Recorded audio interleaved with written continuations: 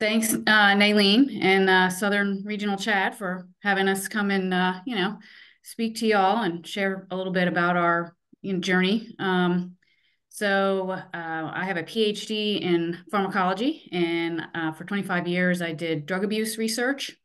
And when we moved to Maryland, I started working for Johns Hopkins, and while I was there on an ADHD study. And while I was there, Andrew was diagnosed with ADHD, and he was in third grade. And so I asked a colleague that we were working with, who was a psychiatrist who treated ADHD children, if there were resources for boys that were diagnosed with inattentive ADHD, because Andrew's not impulsive, he's not hyperactive. He is messy, not organized, has trouble starting tasks, especially tasks that he doesn't like to do. And when I asked this colleague of mine for resources for boys with inattentive, he said there are none. So that kind of led Andrew and I to share our story in our book, and I have it here. Andrew's Awesome Adventures with His ADHD Brain, and it's Andrew's story about living life with inattentive ADHD, and then my story being a parent of an ADHD child.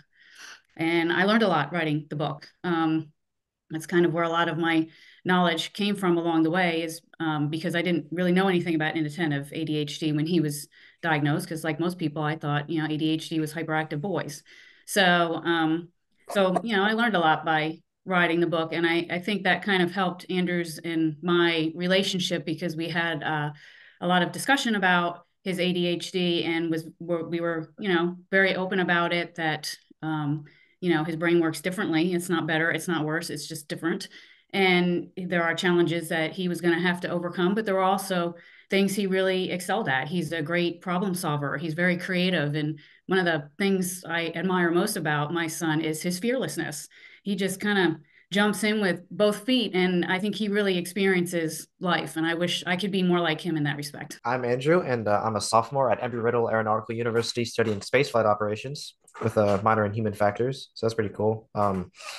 Yeah, so I was diagnosed in third grade, and it was definitely a task to get used to having ADHD and just like learning how to deal with it and that sorts. And the education system was not very catering to kids with my neuro diverse properties. It was just they didn't understand it, and some of them just didn't want to try to understand it, which was the big thing. Is that it's okay if you don't understand what it's like, but if you don't make an effort to like help them, it's kind of like that was for me. It was a struggle because they didn't.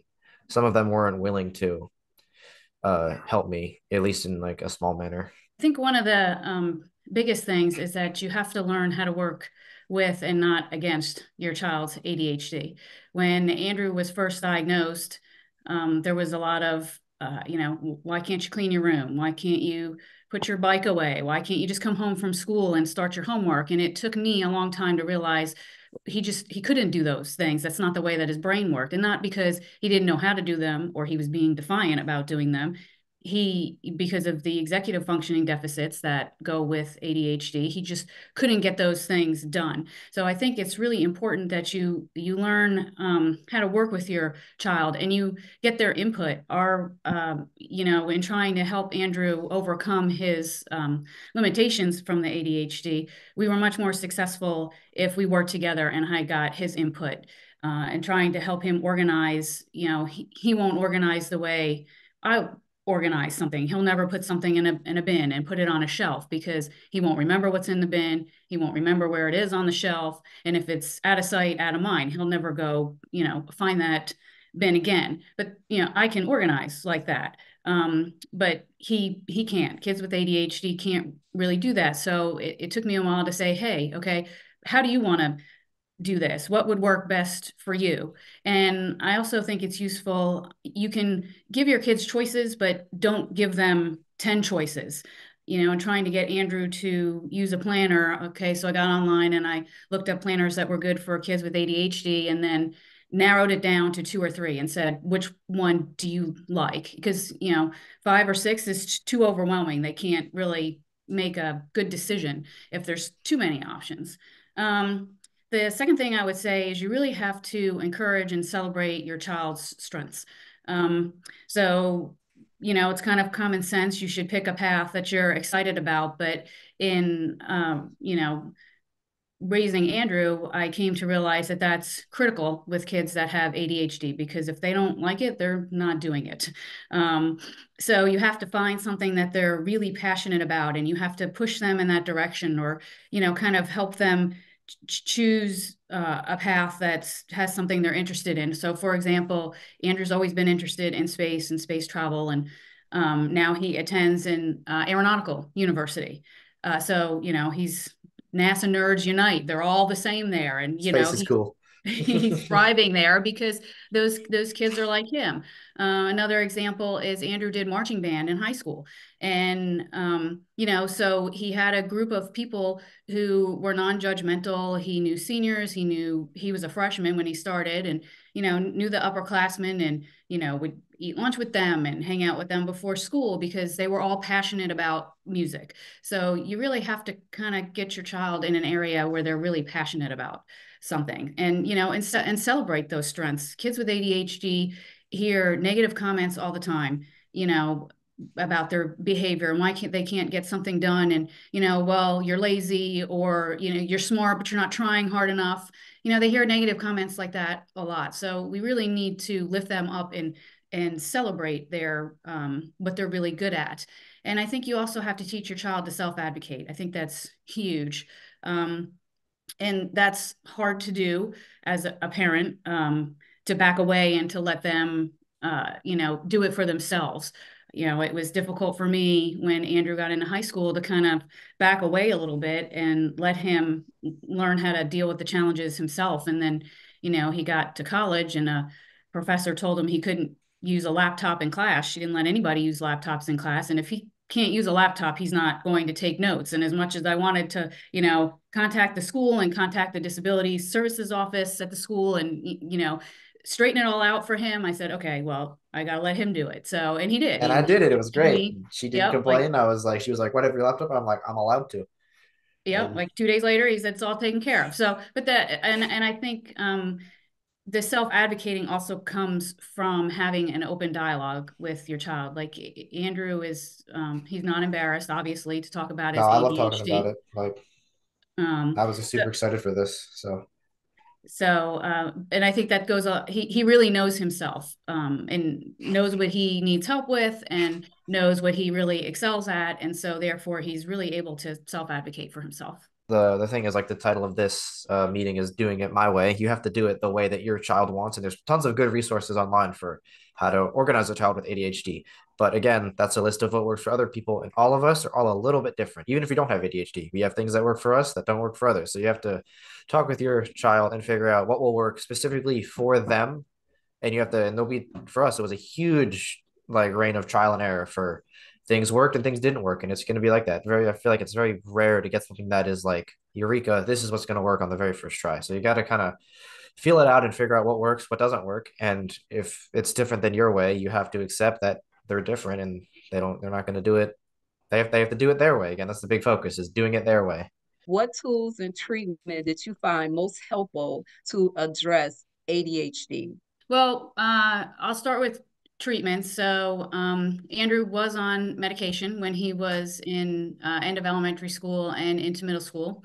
And then when he got to high school, he asked to come off the medication, and we said, okay, with the stipulation that if your grades start falling, you have to go back on it. But medication did help him. He could focus better in class. He wasn't getting up as much. One of his kind of MOs was getting up and disappearing to the nurse's office or to the counselor's office because he didn't want to be sitting in class and doing the work that they were doing. And a lot of that behavior disappeared. And, like I said before, just working together with your child and getting their input. And I didn't realize that until a lot later.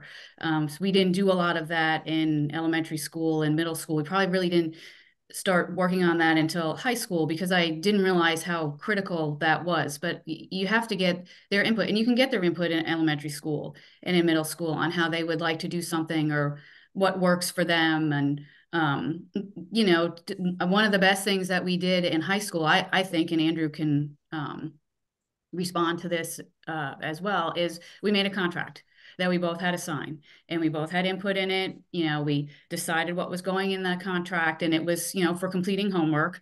And we both had to sign it. Andrew had to, you know, uh, start homework at a certain time, and I was allowed to, once or twice a week, I was allowed to check on his progress for things he was supposed to be turning in, and he picked the days that he wanted me to do that. And my biggest part was I wasn't allowed to nag him anymore about doing his homework, which I'm sure was pretty hard for you. It was very hard.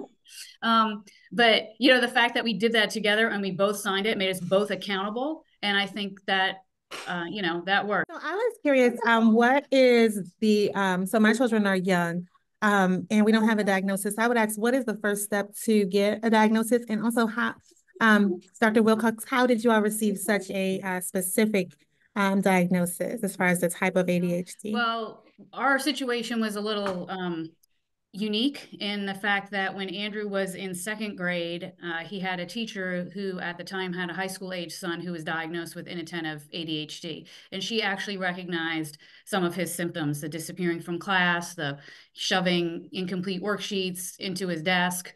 And she called me in for a conference and discussed some of the behaviors that she was concerned about. And we went to our pediatrician, and he said, okay, he said, well, let's write these down, and let's, start a paper trail and see if it's actually something, or if it's, just him being in second grade. And so when he was in third grade, we did have him officially diagnosed, and he was actually diagnosed through the psychologist at the school. And there was lists of I can't even remember how many, 100 and something behaviors that she observed in him. And she's the one who diagnosed him with inattentive ADHD. The hindsight is 2020.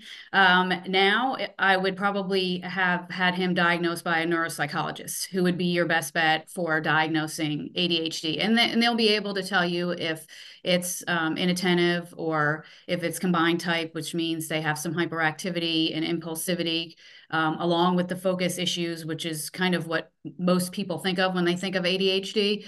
And or if your children just have the hyperactive type. So yeah, so our situation was a little unique in how Andrew ended up being diagnosed, because if this teacher didn't recognize his symptoms, he probably wouldn't have been diagnosed in maybe even into adulthood, because inattentive ADHD is difficult to diagnose because the behaviors affect the individual. They're not affecting other people. These kids are not the disruptive kids in class that are blurting out answers and, getting up and walking around the class and, constantly fidgeting. These are the kids that are, sometimes they're labeled as, lazy or apathetic because they're not doing their work, or they're doing half of it. And, they're the kids that will, you're smart enough, just try harder. They're those kids. So we were very fortunate that teacher recognized Andrew's symptoms and said something to me. And I would say that's, if you're concerned about your child, have a discussion with their teacher. And, once they're diagnosed, maintain that discussion with the teacher. In Andrew's case, when he got into middle school and high school, I emailed his teachers every Friday. And I emailed them in the beginning of the school year and said, these are his weaknesses. These are his strengths. These are things that you will need to do for him. Like if you have worksheets at the back of the classroom on a table that you tell this class, okay, at the end of class, go pick up that worksheet. He won't go pick up that worksheet. You have to walk over and you have to hand him that worksheet. And I asked him, I said, do you mind if I email you every Friday to find out if his assignments are up to date, if he's got any tests coming up, if he's got any projects coming up? And the majority of his teachers welcomed that communication from me, because they really want to help your child. They want to see your child succeed. So they didn't have a problem with me doing that. So, it's really important to keep an open dialogue between you and your child's teacher. All right. So somebody had in the chat, they asked if you can share some tools about school success, especially for middle school and managing homework. Is I will put Okay. my class schedule in my phone. and I can look at my phone and be like, okay, my class is at this time and it's in this room. And you can also get the Canvas calendar at least onto your at least for iPhone. It works for iPhone, probably Android too. But there's some way of organization for either just like a calendar or a planner. Like my mom, she uses a planner, and that's how she keeps her life in order. And my dad, he prints out a yearly calendar and each month writes in everything. So there's a bunch of different ways to do it, but me personally, I like online solutions like the calendar on Canvas, and just find some way that works for your child is the biggest thing I can say. Talk with them and trial and error and test things out and find what works for them. And what about, you want to comment on your one folder versus 5 folders? Oh yeah, so what I had is something called a what was it called? An accordion folder. And it's basically a big folder. It's basically a folder with dividers in it. And you can just put, like, I had a section for homework that I had to do, homework and assignments to turn in, and then I had each class had its own section in that folder. So it was really nice. One thing, take it out, find the right section, take out what you need. Bingo, bango, Bob's your uncle. There you go.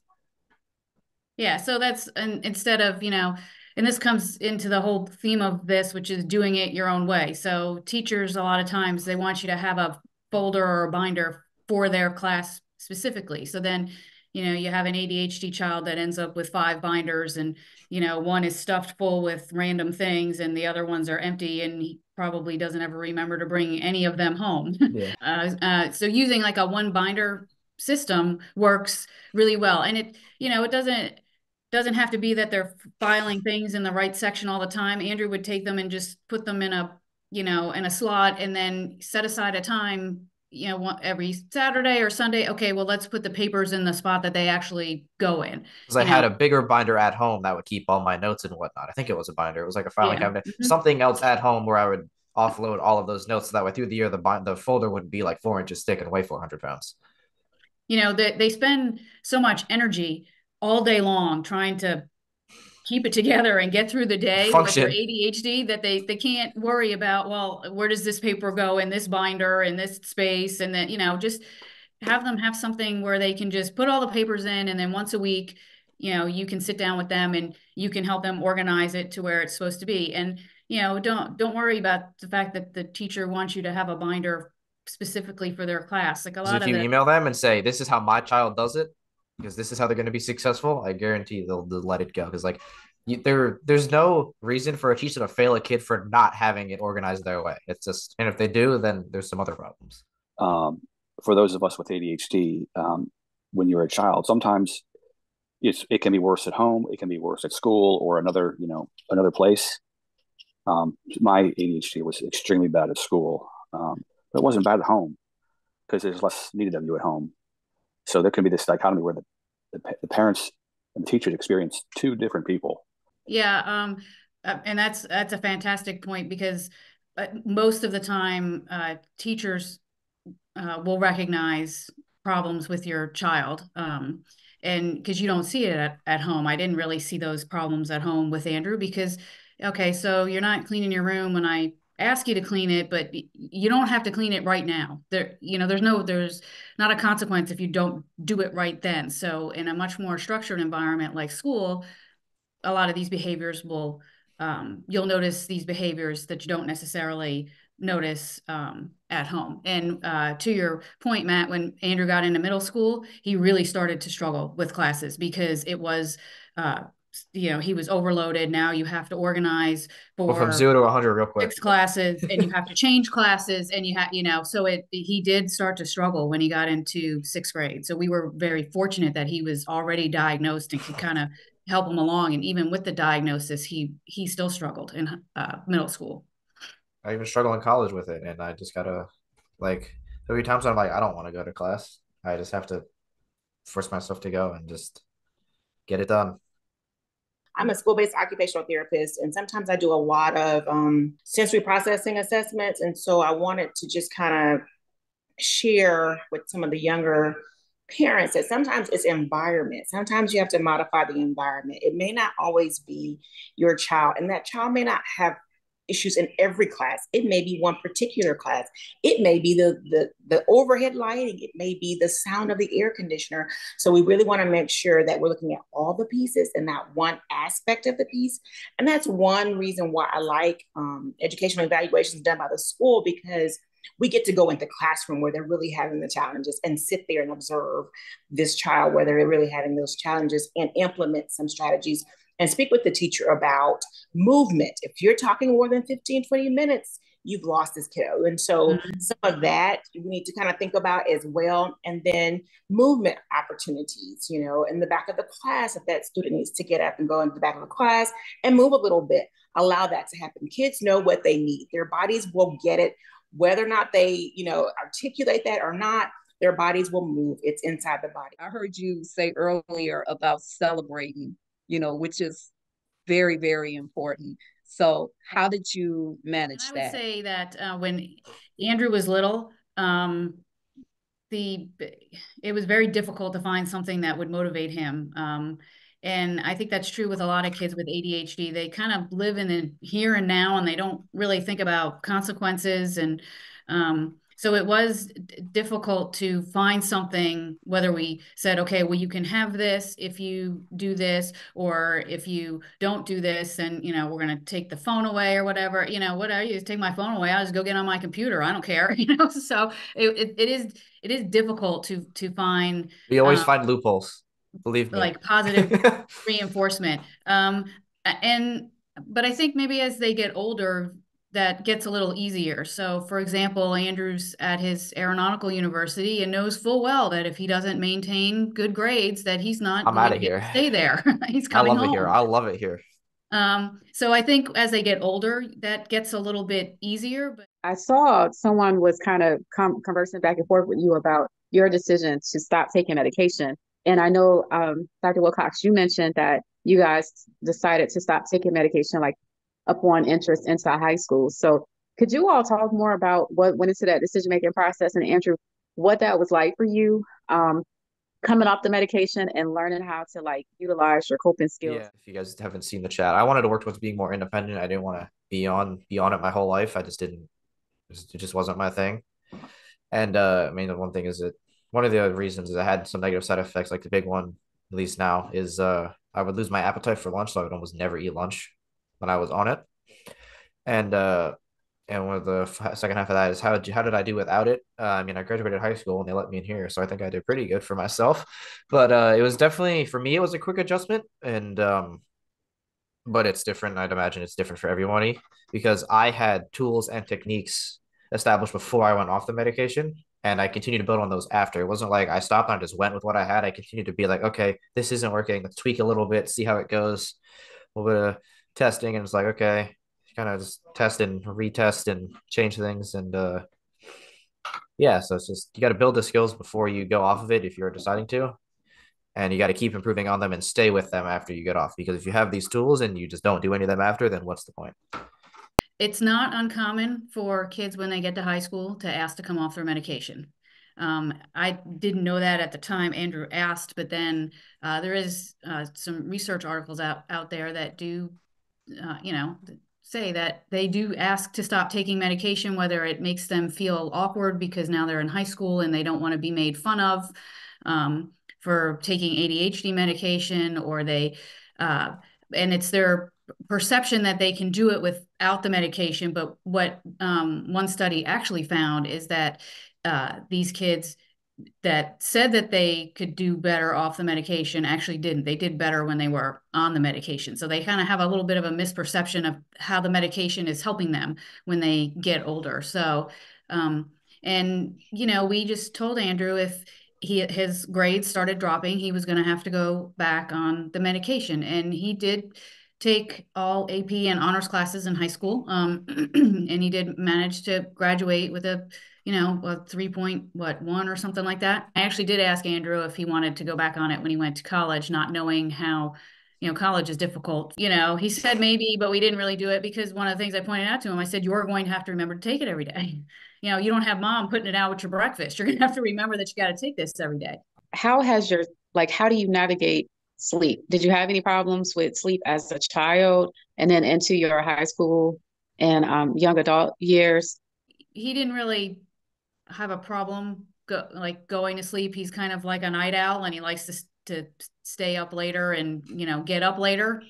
But I didn't really observe any lots of problems with the restlessness and can't shut off his mind and can't go to sleep. And did you feel that way, Andrew? I don't know. I mean, some nights I can't sleep, and other nights I'm like, I start falling asleep in my chair, talking to my friends. I'm like, all right, I need to go to bed. Like, I'll be sitting here, I'll be completely out. I'll wake up and I'm like, I need to go to bed. And I'm like, I can't function anymore. And other nights, like last night, I was up till like 2 because I just could not get myself to fall asleep no matter how hard I tried. Someone is asking, did you choose college based on ADHD services available, accommodations? So we did not choose the college based on the disability services offered. So each school, it's my understanding that every college has to have basic services and some offer more services than others. He does go to a very small private university. He's had professors ask, what do you think about the class? Is there anything that, I could be doing better? And I think Andrew responded to one of them that he wished that the professor used more visual examples of the material being taught. And he said, so the professor started doing that. They can take the feedback when they don't have 10 lectures a day, each with 50 kids, and they don't have time to comb through 500 responses. Here, it's the lectures are only 25 to 30 kids, and they only have 3 lectures per day. So it's way smaller. But I would say in terms of college, contact the disability services offices at the colleges that your child is interested in and talk to them, set up an interview and see what accommodations are available for your son or daughter. And, see whether the college requires your son or daughter to get reevaluated for their ADHD in order to receive services. We were lucky that his college accepted his 504 plan as that he still had ADHD and that therefore he qualified for services at their school. But some schools will require you to get your son or daughter re-diagnosed before they will provide services for them. But yeah, talk to the services office and say, hey, what do you offer? What accommodations can my child have? How were you able to get him to do his household chores? The biggest thing I would say with stuff like that is you have to break it down for them. So, before I really understood how Andrew's brain worked, saying to him, go clean your room is not, that's not going to work. He'll be sitting in his room. He'll start to clean it and then he'll find something that, was buried under a pile of, I don't even know what, for the past 6 months. And he'll be like, oh, this is cool. And then he'll start playing with it. And an hour later, he's still sitting on the floor and nothing's been cleaned up. It's okay if it takes your child 3 or 4 days to clean their room. And you can break chores down into small things. If I said to him, I want you to do these 3 things. I want you to put your clothes in the hamper. I want you to clean up the trash in your room. And I want you to straighten up the papers on your desk. He could do that, and he could do it with very little difficulty because these were 3 very specific tasks. Because when they look at, clean your room or go get dressed or go get ready for practice, it's overwhelming. They look at the whole thing. They can't break it down. Okay, so if I'm going to get ready for school, I have to brush my teeth, I got to put my clothes on, and I have to come down and eat breakfast. Very distinct tasks that if you let them know the specific tasks, you'll have much more success with having your child being able to complete them. But seeing a big picture is very overwhelming. So clean your room, they see the entire room. They don't, and it's just, they can't even focus on a singular thing in the room that needs to be done. But breaking the tasks down into very specific things, and that works with anything. Studying for a test, work with your child. Okay, so on Tuesday night, what chapters do you want to study or what things do you want to study? And, have your child write that down. Okay, Tuesday night, these are the only 2 things that you do. And it helps them be much more successful when they have things that are broken up and tasks are very specific. Andrew, actually, when he was younger, he really liked a timer. I would tell him, you have 15 minutes to clean up the toys in the room here and put them away, and then you can get to do whatever you want, have a half hour of whatever you want to do before you went to bed. And he was very good actually at doing that. And this was before we knew he had ADHD. So a timer might work to help kids with chores. And like I said, don't expect them to do everything all at once. Just they can do it in little bits, and it's more of that let go of how it's supposed to be done. You don't have to do it all at once. It's okay if you don't. Yes, thank you. As a follow-up, in addition to the chores, so I get the chores, and we do checklists and things like that. But my children, they struggle greatly with doing I hate to say anything, but when it comes to getting dressed to go outside, getting dressed to go to, or even leaving to go to an extracurricular activity that I sign them up for because I believe they're interested in it.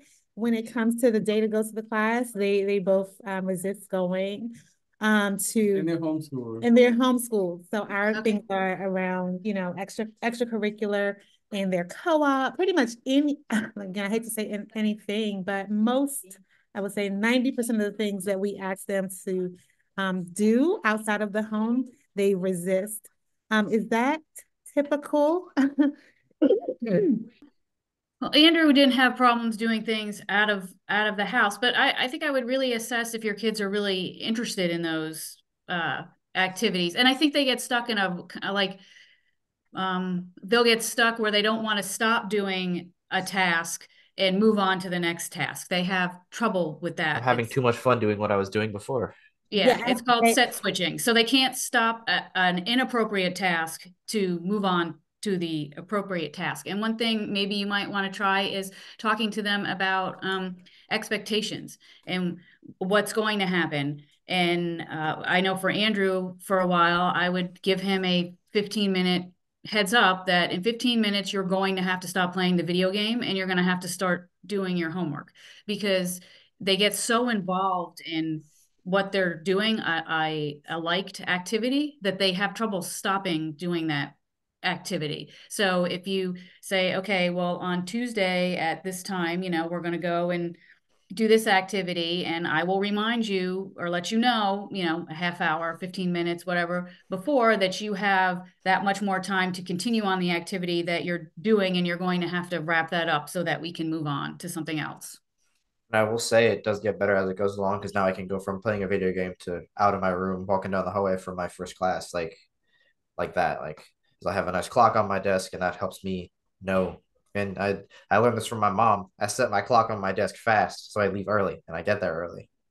Yeah, and that's a good point. There's a lot of different timers out there. I think you had one, but and they don't even have like numbers on them, but they have like a color that kind of gets less and less as the time goes down. So maybe like a visual representation of the passage of time, because they do have trouble with time, knowing how much time has passed. So, they think they're in there doing something for 10 minutes, and no, you've been up there doing that for an hour, because they have difficulty. Again, we're just having too much fun. It's just like, time flies when you're having fun. So. Yeah, exactly. So, a timer might be a visual timer. The kids with ADHD are very visual. So a visual timer might help in letting your kids know that, okay, in this amount of time, we're going to have to go out to the extracurricular activities.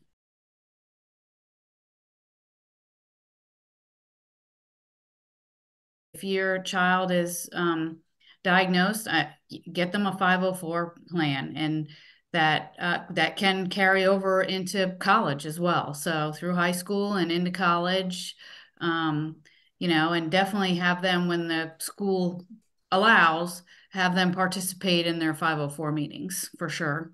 For our students who are like 14 years and older, they get to sit in on their 504 meetings and their IEP meetings. That's where they start the process of advocating for themselves. That's where they start the process of learning that language.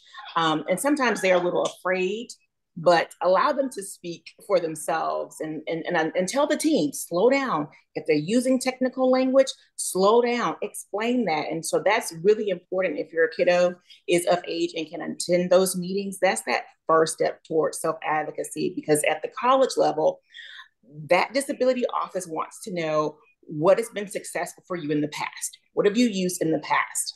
And so some of that may be, recorders or smart pens and all of the things that we have available at the college level. So just keep some of those things in mind, as we're talking about, strategies and some of the things that they can do in high school and post-secondary.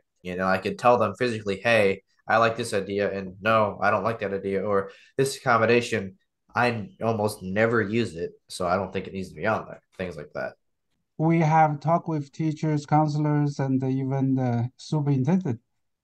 And their excuse for not applying is that he said my son's academic record is not bad enough. Even his psychologist said he needs one, just like what you said, he has to take a break, he has to have a note. And the teachers support that, but I think the school just don't want to offer it for whatever the strange reason.